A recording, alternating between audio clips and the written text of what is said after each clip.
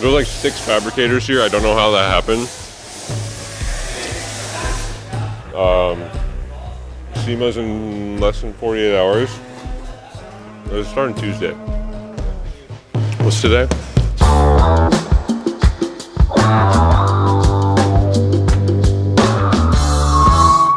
Banks Built, protected by AMSOIL, with support from RoadsterShop and Nitto. Good morning. It is Thursday morning, the 28th, 3 days before LokJaw leaves. We are currently loading up some tools and the tubs. Let's go throw these in the truck.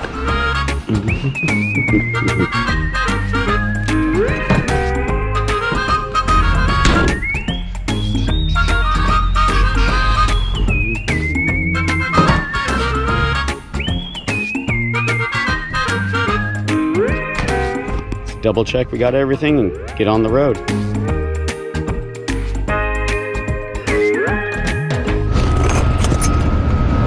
Hi, sir. Oh.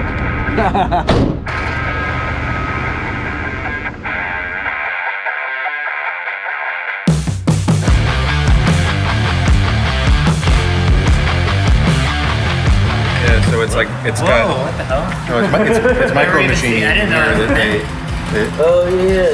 See all the machining lines in there? Like, yeah. This is the tensioner, right? So this is gonna... Well, the hood comes down like this. This is gonna clock right down. now. This is gonna clock down to like here.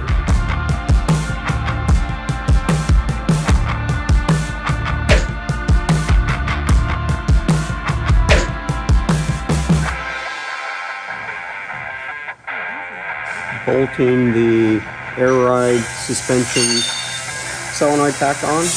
This is the nitrous bracket, and we're fitting it to the cross number, I guess you'd say. Cutting off the factory brackets for the factory seat. Obviously, we don't need them no more with the new seats that we got.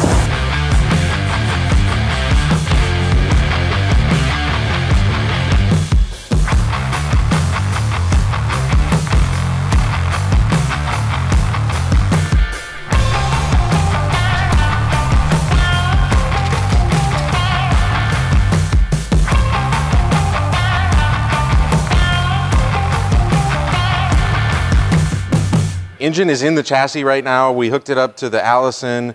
We've got our slip yoke from ATS, custom slip yoke. To put the engine in, we had the supercharger off so we could have our lift points. We're about to put it in the vehicle right now. Final installation. So right now, time to head over to the truck with the supercharger.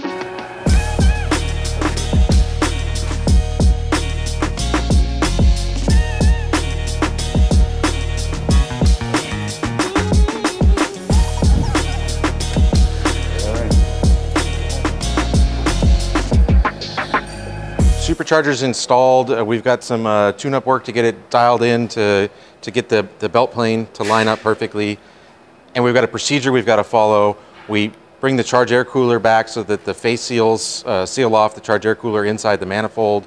Then we're gonna kind of snug down the lid, make sure the belt plane's all dialed in, and then tighten this thing down and put in the rest of the fittings for our charge air cooler system.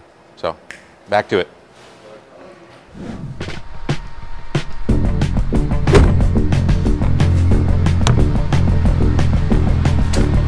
So currently right now, I'm welding up all of the lower bed structures that you saw previously a couple videos back. We just had them tacked until then, and now it's time to do the final welding of that, and knocking that out right now. We're a little constrained on time right now, so we're currently just going to be doing all the top stuff, and we can come back and stitch weld the bottom stuff. It should be plenty strong enough. These are probably overbuilt, if I was being completely honest. So we're doing all the tops of the tabs that we're poking through, and then all of the open corners, like these ones here, and these ones up top. All those bad boys are getting welded out. One's in the fabrication area, which is usually a 1 to 2 man department. So I am desperately trying to keep it somewhat clean and find some tools so that I can continue to do my job and not lose my mind.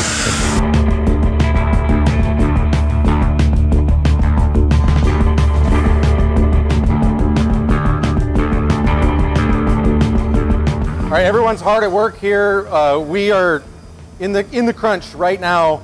We've got the engine in, we've got our transmission in, and that's what I want to talk about right now is this Allison transmission, our Allison 1000 6-speed. And this is very custom, and here is why. That is a slip yoke in an Allison 1000 transmission. They do not come that way. They are all fixed yoke. But for LokJaw, we wanted to run a very special drive shaft. We wanted to run a carbon fiber QA1 drive shaft. And that drive shaft doesn't come, you can't get it with a slip in it. So no slip in the drive shaft, no slip in the transmission. What do? Then you can't have suspension. So we reached out to Clint at ATS, who built us our badass Allison 1000, and said, how do we solve this problem? And this is what he came up with. Very custom setup. It uses a 2-wheel drive tail shaft housing from an Allison, and he built this custom setup to put a slip yoke in here so that we have slip in our drive line. So he spent a bunch of time on this thing.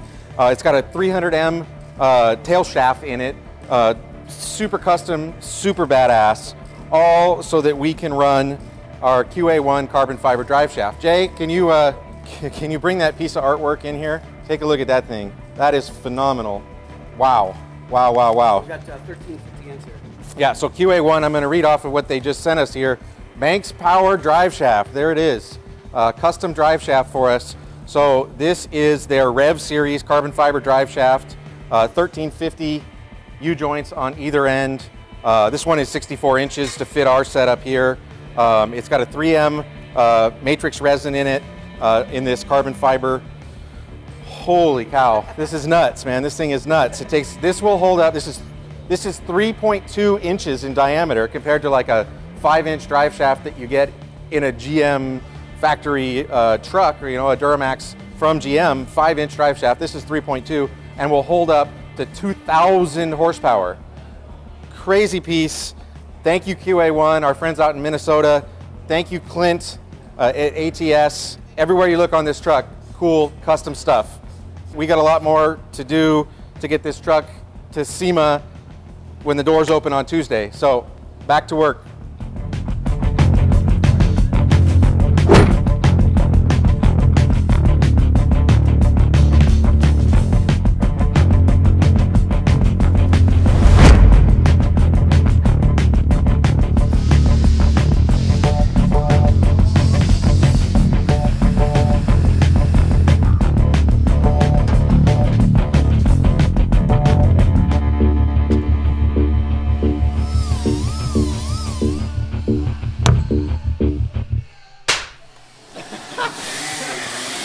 Washing my hands.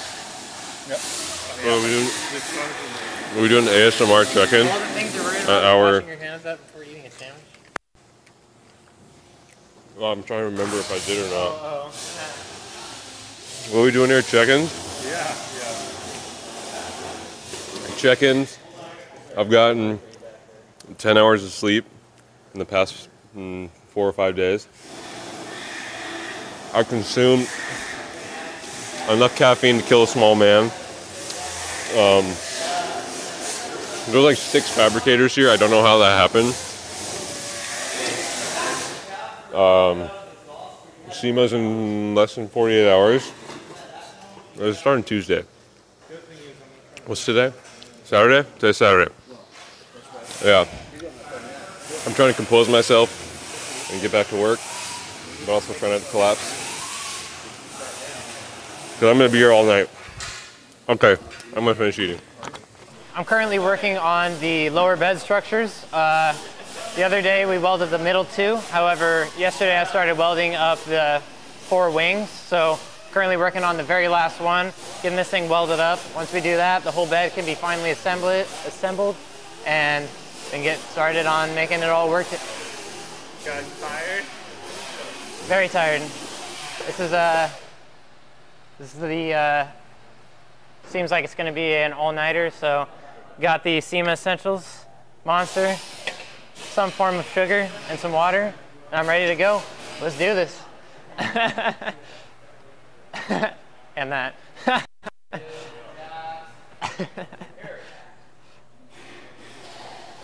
We got this.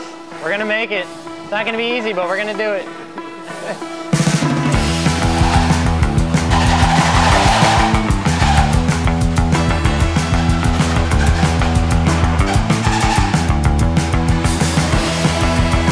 I'm Doug from Electrical Engineering Department at Banks Power. It's all hands on deck right now, and I'm working in the marketing department. I mean, this isn't my normal. So far with the SEMA crunch, it's not too bad. I mean, I think tonight's going to be an all-nighter. It's going to be a long one for us here, but everybody's working hard right now. We're making good progress. I'm helping the team out by getting a lot of the rust off of some of the steel pieces for the hood support that Eric made. Starting from the battery fuse up here, we're going to go into the cab. Come back down, out of the cab, up forward. That's starter alternator. We got a bunch of stuff under the cab. Transmission controller. But everybody's working hard right now. We're making good progress. I think by the, I mean, it's going to get done today. Airbag controller solenoid pack. We have the PCS transmission actuator that we're wiring up. Well, and by today, I mean tomorrow morning-ish. But probably within the next hour, the cab will be going back on the truck.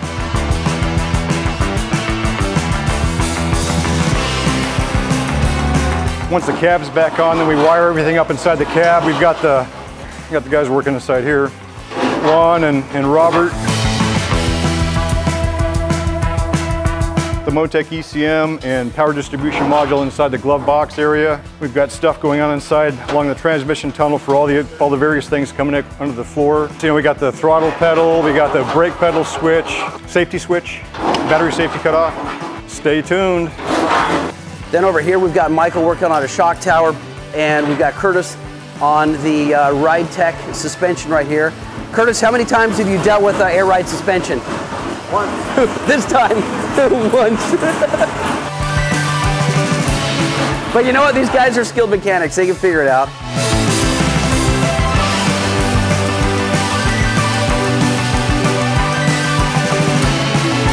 It's an organized rat's nest.